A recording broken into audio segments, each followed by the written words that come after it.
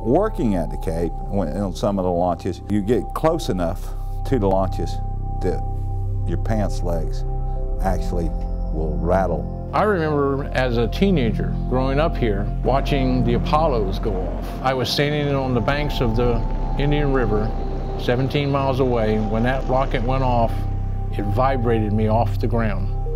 This local represents members both on the NASA side and the Cape Canaveral Air Station side. On the shuttle side, we represent people who deal with ordnance with the vehicle, searchlight and generator support. On the Air Force side, we deal with just unmanned rocketry. We have mechanics, electricians, air conditioning, communication techs, supply techs. We have been out there for now 52 years at the Space Center as the union, and actually the first union to ever be brought onto the Space Center. This is Complex 17B. This is the mobile service tower that launches the Delta II rocket. This complex has launched all of the GPS satellites that we use on our phones, our navigation systems, and definitely what the military uses to protect us. We bring the core vehicle in, and then we lift 3 solid motors at a time and mate them to the rocket. And this is the mount that the core vehicle sits on. This is the launch table that it actually launches from. We maintain the tower, the grounding systems, the compressed air. We have hydraulic platforms out there, low voltage panels. We also maintain the elevators, the cranes.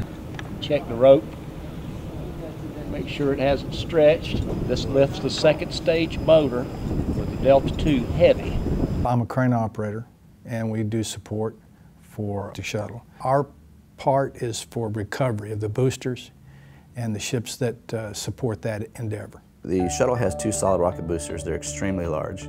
Freedom Star and Liberty Star is 2 vessels that go out prior to a shuttle launch, roughly 150, 180 nautical miles off the shore, wait for a splashdown for the boosters. When they're retrieved from the water, they come back to a place called Hangar AF. And it has to be reconfigured, and then the parachute reels have to go on and off. A crane has to be set on it. Refurbish it, paint it, and send it back out of state, where they eventually put it back together and it's reused. We stand by for rocket launches in case there was a mishap or they have anything else that they need us on the structure platforms for. They deal directly with flight support and mission support up into the point where they can go on a pad and rescue the astronauts. Well, the M113 is basically an armored vehicle. They're set up in the vehicle in a safe distance. Usually less than a mile away.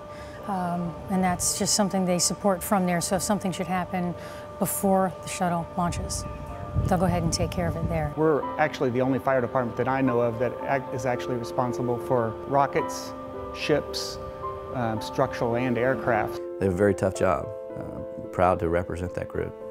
Right now, our shuttle program launches and returns as a glider. The Constellation program is going back a few decades and is essentially like old rocketry where they have a capsule at the top. Astronauts are returned back to Earth via parachutes into an ocean landing. There is a proposed budget from the Obama administration to cut and completely underfund the new Constellation program. Anywhere from 6,000 to 10,000 jobs that could be cut and lost within the next 12 to 16 months. You learn your skills, you practice your skills, you become trained, and then when you find that you're no longer needed, then you have to go someplace else. I think we're going to see a loss of talent, a loss of skills in both management and workers. Everything that's virtually in your home has been dealt with or touched and developed by NASA. Science, education, medicine have all come out of the space program. Your televisions, your satellites, your defense system. For every tax dollar that goes into the space program generates $7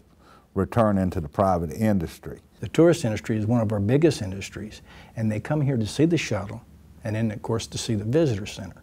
I don't see us going forward until this budget issue is addressed. I know it's still going to go before the Congress, and I hope that the TWU is on the forefront of discussing this with every politician that we could possibly get in front of and let them know we need their support. 7 minutes, 30 seconds to count. We're at the Banana Creek viewing site, the home of the Saturn V. Behind me is Complex 39B. Currently, where the shuttle Endeavour is about to launch. 7, 6. When you back up and you see that vehicle, be a success, you feel like part of it. 5. There it is. The hair still stands up on the back of my neck. It's a joy to go to the top of the tower and watch it from there. It's a better view than anybody in the world probably gets. The night launches, you know, you got to realize that it's dark, and usually you'll see a glow like the sun coming up. As that thrust gets higher and higher and higher, then the darkness becomes daylight. That is one big candle burning in the sky. And you know that there's astronauts that are risking their lives riding on that rocket. All the members of TWU support them in one way or another, and it's special to us, very special. Even though that for us is like a typical day at the office, it's still really something.